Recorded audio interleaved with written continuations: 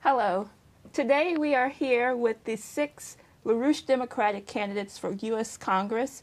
We've traveled from all over the country representing the 6 corners of the United States.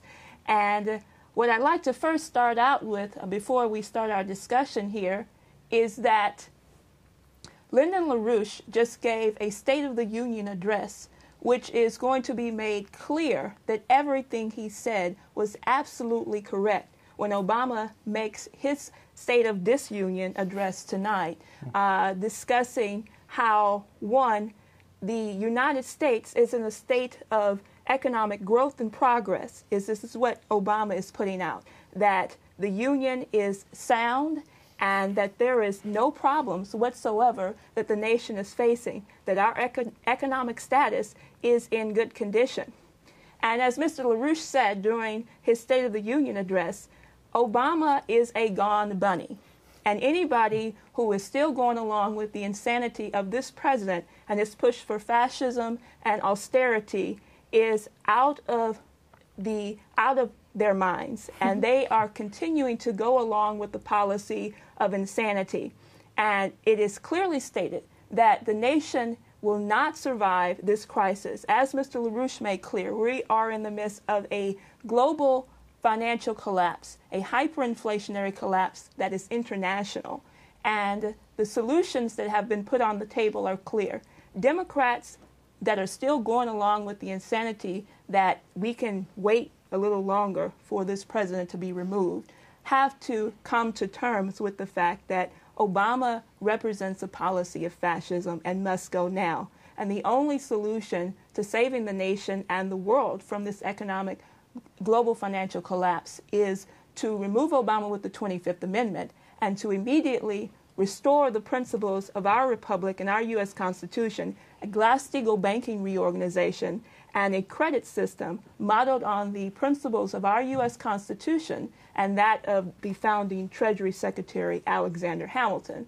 And so these are the ideas that we would like to outline today in our discussion, and the panelists are Diane Sayer, here from New Jersey, and we have Bill Roberts representing Michigan. We also, and Detroit, we have Rachel Brown representing Massachusetts, home of the Massachusetts Bay Colony.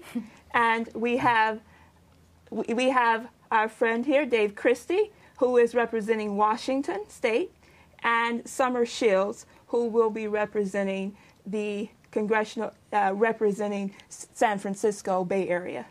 Now, before we get too far, I just want to say that the Democratic Party could learn a great lesson from Keisha. That Keisha actually, for people who don't know this, won the Democratic Party primary in the year 2010. She was in a 3-way race, and her platform was Impeach Obama, Save NASA. And the top endorsed, funded Democrat was running around saying, I'm the Democrat who doesn't want to impeach Obama. He got 27% of the vote. Keisha won a 3-way race with 53% of the vote, and then went on in the general election to get 62,000 votes, about 30%, in a hardcore Republican district. So part of what we're doing, and you'll hear from all of us, is that our candidacies, our slate, will teach the Democratic Party how to fight.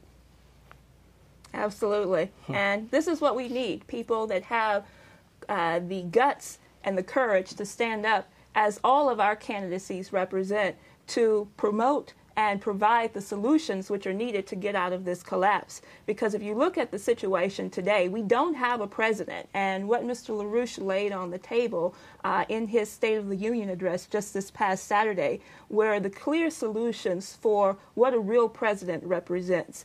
And because Obama does not represent that, and you look at what's going on, the fact that he will be giving a State of the Union address, and he's saying that a hyperinflationary bubble it's a good thing. They're saying that a bubble is prosperity. And, you think about what does this represent in the scope of where the nation stands, that our physical production is gone to shambles right now. We don't have a nation that is organized around a mission. And this is something that our candidates candidacies are taking up, and we're taking up the challenge to address those questions which people have to recognize are the key to understanding how our nation was developed, and the concepts and principles that people, as Mr. LaRouche said, who don't understand in Congress, who are representing, who take an oath of office and say that they don't have to uphold that oath of office, and they can choose whatever they want to in the Constitution. They can choose to defend the General Welfare Clause or not to defend the General Welfare Clause. We should tell them to get out. And he said in much stronger words than that. But for viewing purposes here. Younger audience. And I think that's absolutely true. When you vow to uphold the Constitution, you are vowing to uphold those principles of the general welfare and the principles of our preamble, which is the core to everything the Constitution represents. And so with that, I just open the discussion up on how we're going to defend that. Yeah, well, I'll just speak first. What people saw in my race in Massachusetts against Barney Frank was that Barney Frank chose to misrepresent the idea of Glass-Steagall. And this has now been taken up as a national discussion and as an international discussion, but it really represents the point of insanity, the fact that we have not passed it as of yet. And we really are just reaching the breaking point, where day by day, you need more and more money to pump into this system to keep it alive. It's like $1 million yesterday, $1 billion the next, and $1 trillion coming up soon. That's the rate at which our money pumping is being required right now. So really, only Glass-Steagall will stop that process of hyperinflation, joined with the cuts that go with it. And this has got to be brought up immediately. That's why our candidacies are acting right now and not waiting for further down the line, is because this system has to be saved now. Well, the old system has to be put to rest, and we have to go back to a credit system, which I know more people here have plenty to represent in their districts about this idea. But just also what you brought up about the State of the Union today is that these economists are going to be working overtime trying to figure out how to paste these numbers together to make it sound like anything is happening good, because it's obvious to anyone in reality that this is a collapsing economy. There's nothing good about it. Perhaps the thing more inflating faster than the money is Obama's ego. I would say so. I think that definitely what you were bringing up earlier with the idea of the problem with the bubble economy, where people have essentially had the sense that you can prop up a bubble in just about anything. We'll leave the bubble economy for the bubble heads. And I think that's the general policy approach. And I think that we've got the 6 candidates here, but we're approaching a six regional campaign. And we've got myself and Dave here, who are definitely featuring the western portion of that strategy. And in particular, I think a lot of what I'm going to be doing in my area of the United States, in San Francisco, many people don't know the history that's there, that's critical. And many people don't know the important role that Franklin Roosevelt saw in the region of San Francisco. And particularly, what many people don't know is the fact that we had the United Nations Charter was signed there. And it unfortunately was signed 13 days after Franklin Roosevelt's death. So the intention of Franklin Roosevelt, what he wanted for a world community where the United States, China, and Russia, Soviet Union at the time, and then the British Empire, freed of its colonies and its evil, would be able to essentially coexist as a series of nations that could live in a world peacefully and as sovereign nations, and you could engage in the kind of development process that these nations required.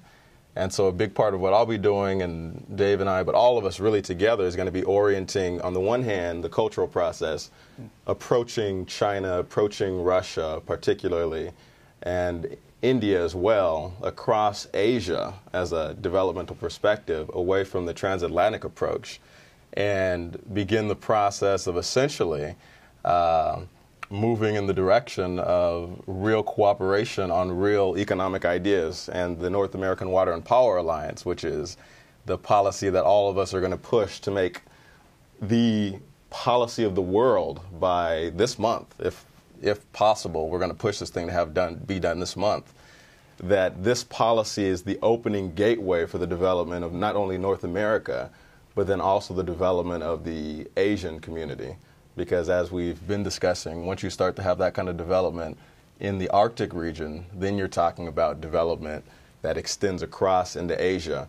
So we're going to be focusing in on that, on the approach of having a community of principle among sovereign nation states. But as a national approach, it's going to be very much a push for the North American Water and Power Alliance, NWAPA. Right. And with that, I think it's important, with the global development perspective, to also have the listeners join us in welcoming in our internationally extended slate, because we have the 6 of us in the United States here representing NWAPA, but on this global initiative, we also have an extended slate of candidates.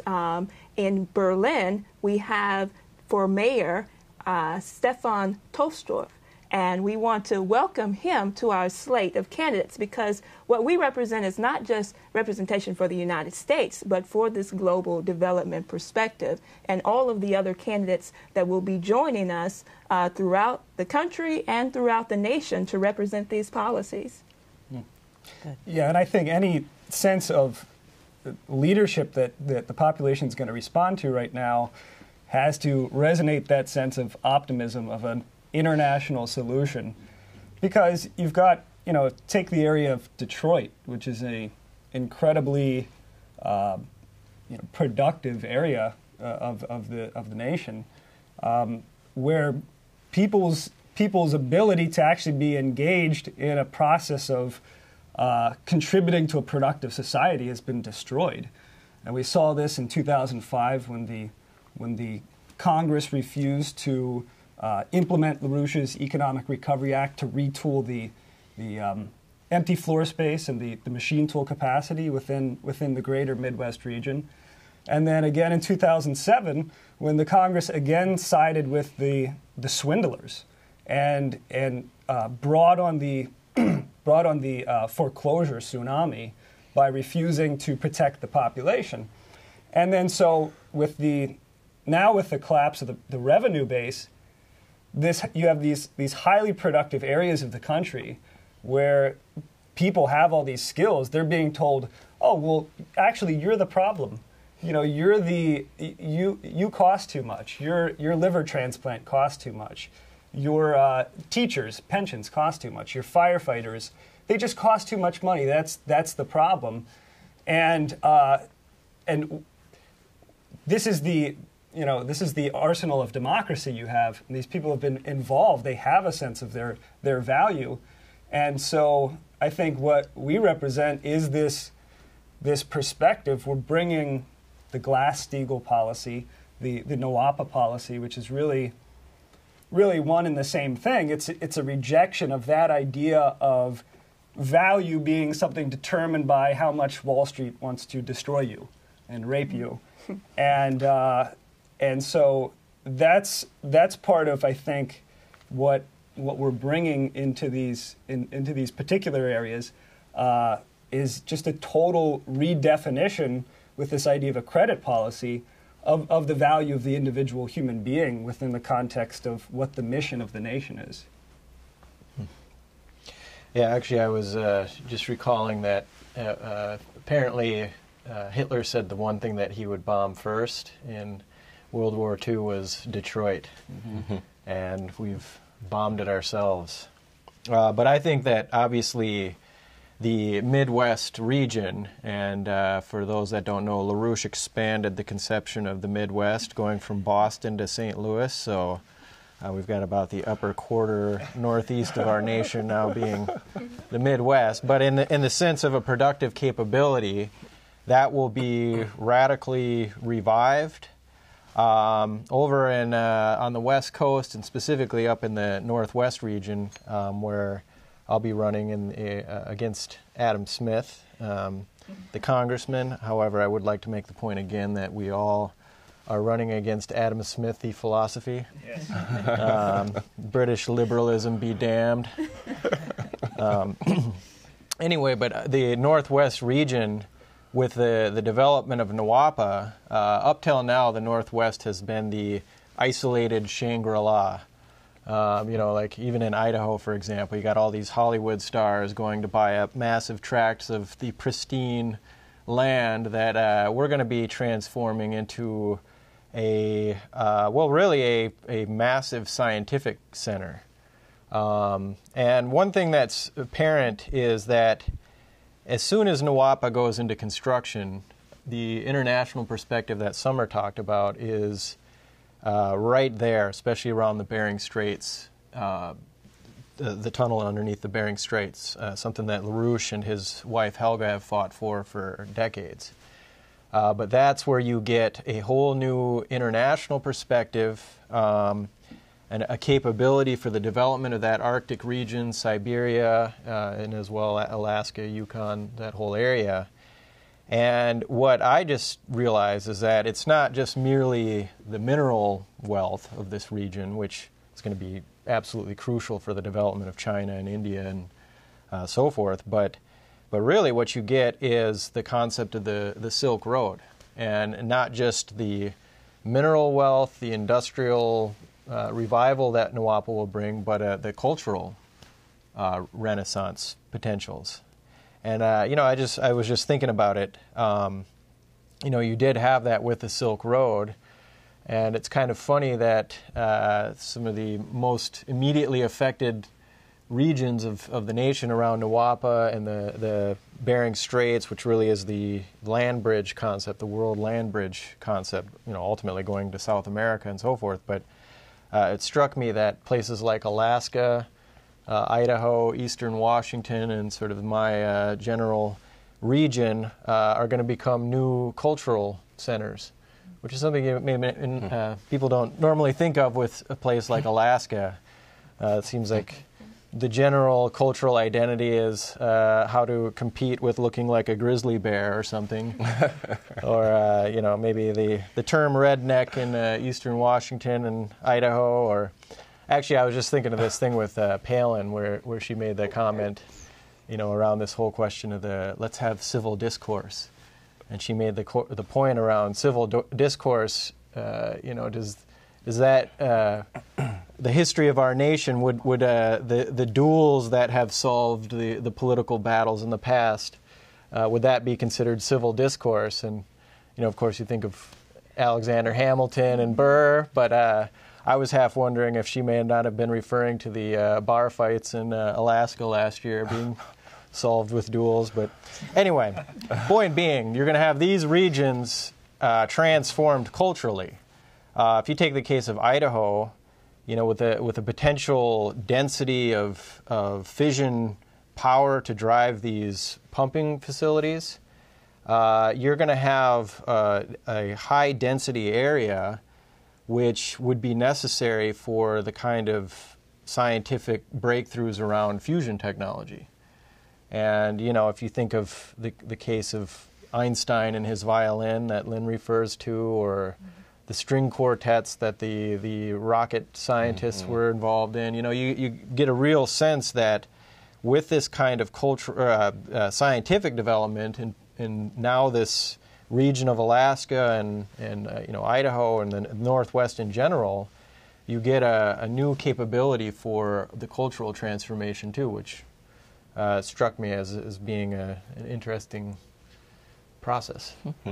Well, speaking of this duel, Burr may have killed Hamilton, but Hamilton won because we established our Constitution. And I think as a candidate from New Jersey, where Hamilton set up the Society for Useful Manufactures, one thing we can really do is use the lesson of Hamilton with the American population, because you do have all these people, including one knucklehead in my state who wants to reinterpret the Constitution without the general welfare clause.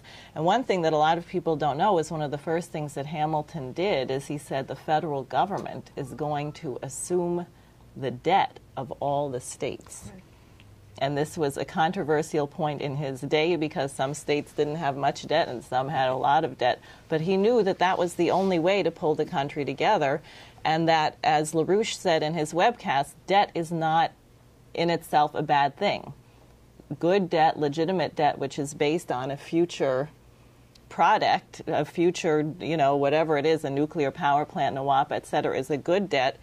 What they're doing with these bailouts is just genocide. The policy is genocide. So we can use that. And I've been looking a little bit more into the history of New Jersey, which is really fascinating because I think the first railroad charter was connecting two of the river systems in 1815 in New Jersey, and Paterson, which was the city that Hamilton started, was a huge producer of locomotives. Mm-hmm. And the idea was that this area was going to move west and that there would be transportation corridors out throughout the rest of the country. And just as an exercise, some of us here the other night, because New Jersey happens to be the most densely populated state in the United States, with a little over 1,000 people per square mile. Mm. So we did an extrapolation and found that if the United States had the same population density as New Jersey, and just for the record, we do have farms. We do have parks and forests. Some elbow room. Yeah, exactly. The United States right now could have over 4 billion people. Hmm. So that's something to bear in mind when we're dealing with these crazy environmentalists who tell us the world is overpopulated and think small and kill off your children to balance the budget. Right. Actually, we should be someplace else. Yeah, and I think that's important, what you bring up from the standpoint of really educating people on this principle of a credit system, because it is a principle, and just as Glass-Steagall, and they go hand in hand together, and what Dave just so profoundly laid out on NWAPA, all of these are sort of a unified force, and they act in accord with one another. And I think, it's interesting that most of us sitting here are representing states which have some of the largest budget deficits out there. And, California, to say the least. And what's being proposed for these states to push a policy of having to push austerity against your population, to kill the population, to deny them the basic standards of living is insane. Because we have trillions of dollars out there bailing out Goldman Sachs and everyone else that you can name, and international financial interests that is completely bankrupt. But we say you have to go and eat your babies. This is just completely insane. And so, our candidacies are really taking this fight to the streets. And we're telling people, these state legislators and representatives, that you don't have the right. And I think Mr. LaRouche laid this out really clearly recently when he said, just as someone doesn't have the right to get drunk and run through a schoolyard recklessly, killing up children, this is inhumane and you don't have the right to do it. Same thing applies to these representatives who say we don't have a choice. All we have is to cut the budget, austerity, to kill people. They don't have the right to put those types of policies up front, put those types of policies forward. Mm-hmm. Yeah, actually, I was just thinking, it's what we've been taking to the state legislatures is that idea that it's not the budget crisis, but it's a revenue crisis in the fact that the housing bubble, which really was not about house construction, but it was to fuel the speculative financial bubble around the mortgage-backed securities and so forth. And that once that blew, now you have these states in these crises. But the way to get the revenues back up what you have to do is get the revenues back up, not be cutting the budgets. And one thing that struck me that LaRouche had said is that he referred to the Glass-Steagall principle And then he said in the same breath, or alternately, the NWAPA principle. And in one sense, what you're dealing with NWAPA, because, just Glass-Steagall alone or the bailouts of the states, are not going to solve the crisis. The real crisis is, a crisis in thinking about economics, but the idea of the Glass-Steagall principle, or alternately the NWAPA principle, is that you're extending the kind of the credit policy for the development of the future, and you're doing it with the proper sense of profit being what you can do to raise to be leaping to the next platform of development, and allowing for this continual process of development, which is really the only true notion of profit. Profits are not financial values. One of my favorite quotes from Roosevelt is he said that you spend money to save money.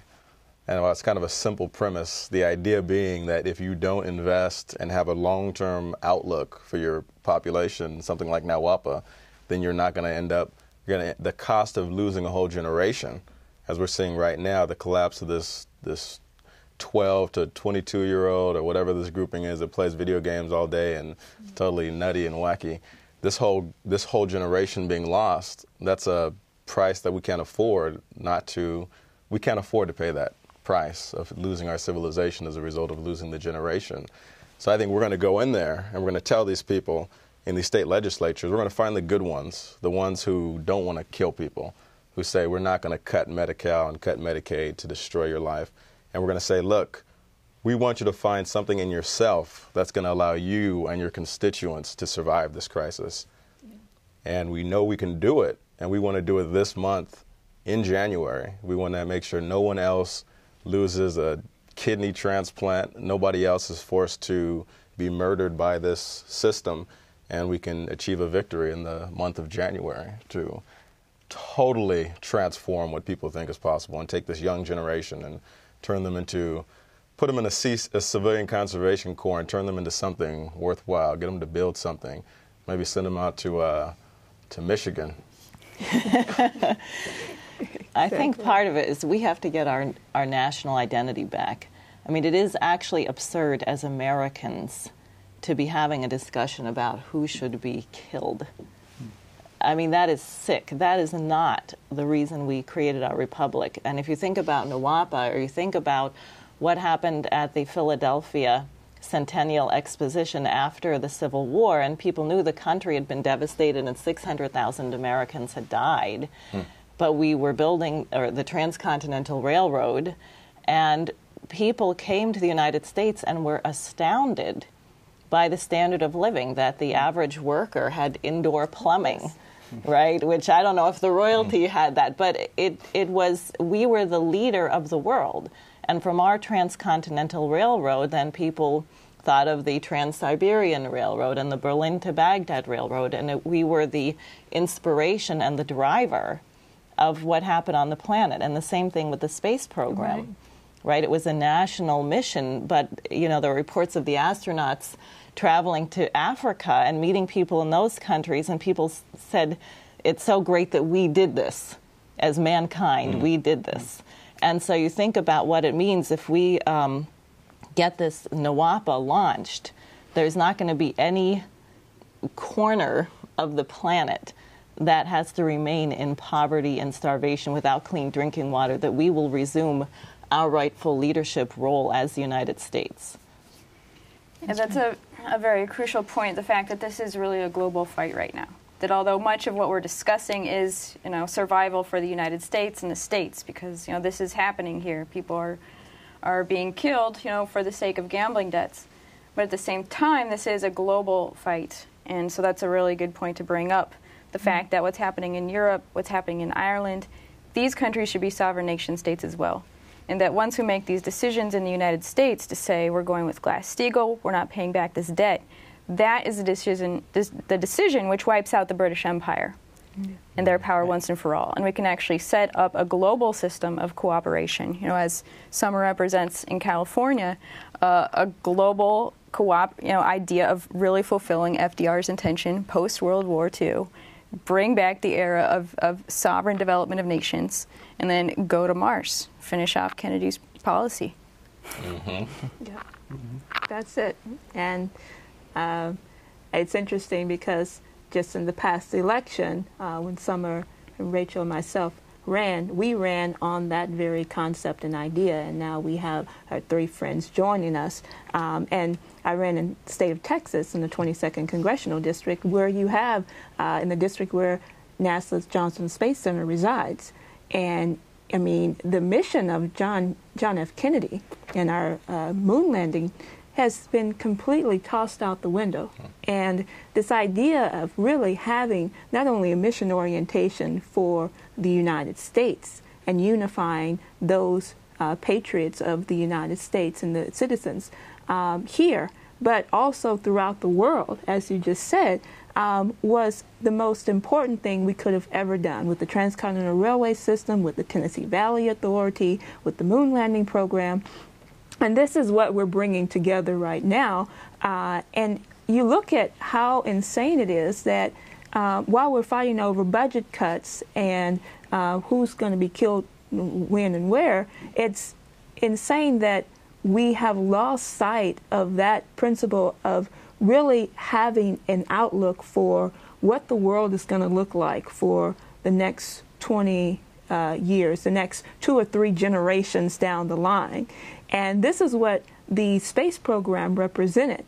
And if you think about NWAPA, it really has that characteristic of, you know, taking yourself outside of the domain of the Earth, surface of Earth, and looking down maybe 50 years from now on what the Earth looks like after the development of NWAPA, and looking down from on the colony on the moon or on Mars. And you think of how beautiful a perspective that is, because you have an idea that we are building something for many, many generations to come. This is not about just putting shovels in people's hands so they can have a job right now, feel good about themselves, and have a little extra money in their pocket. But this is about making people understand what it means to be human, as Bill brought out before. And this is what the principle of Glass-Steagall, what NWAPA, and what the ideas of a credit system would represent. So I think we are in a great place to be in terms of our challenge to the world to take up this mission. And it is absolutely essential for especially the youth generation, who have been tossed into the scrap heap of society, of complete degeneracy.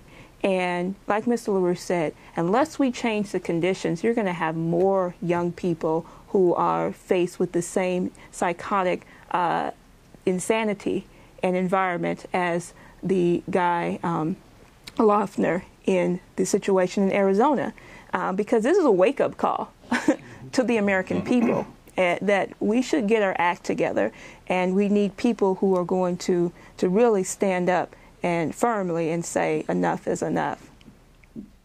Absolutely. And I think one thing to add to that is one day maybe our great-grandkids, who will also be running for Congress, will be having a similar type of meeting of minds on Mars. That's great. I don't think we can go too much bigger than that. Well, maybe we should. Yeah, once we get to Mars, then we can discuss the next solar system. But yeah, I think we're ready to go.